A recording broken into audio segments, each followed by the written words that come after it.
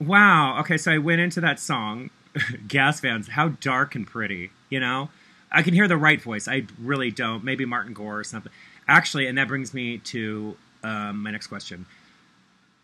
Okay, Al- Al- Alan Wilder's the one that does the engineering. Andrew Fletcher just died, right? Did I get it right?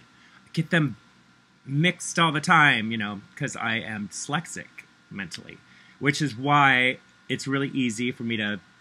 It's not just words though. I can do it with images, with history, with thoughts.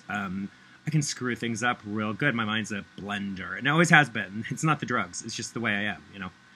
I've heard I've hit my head. I call it being creative, but Kristen Anderson has a lot of issues with gay men that are more powerful than her. I'm sure she's really upset about PrEP and AIDS being taken away because now she has real competition. Like she's Bette Midler in the new Gypsy. This time the director's not dying of AIDS, honey.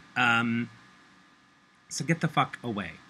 Anyway, so I was like, why not do a play called, God damn it, it was the perfect title. Jesus Christ. Not Humane. Oh, shit.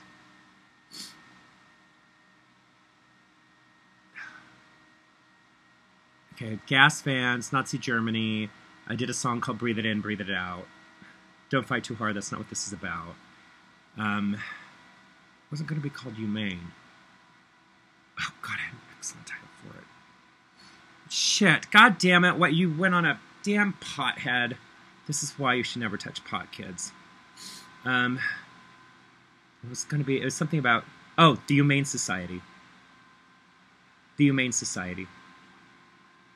That's what the name of the play. And I know Martin Gore used to always allude to Nazi Germany, being a fly on the wall, and the kind of sad deprivation and loneliness of some of Depeche Mode's music. But actually, Depeche Mode, go watch Friday the 13th, the ending, and listen to the score music. Do and it's somebody to share for me. It's the same goddamn song almost. So sing that song next time you see Friday the 13th.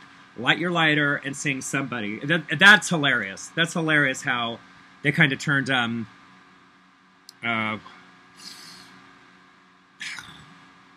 Simon and Garfunkel into BDSM. I mean, really, that's Depeche Mode. Simon and Garfunkel as BDSM. And this time, the Jew doesn't just write, actually the Jew does nothing but flip around and show his butt. Because really, that's really all Jews are good at.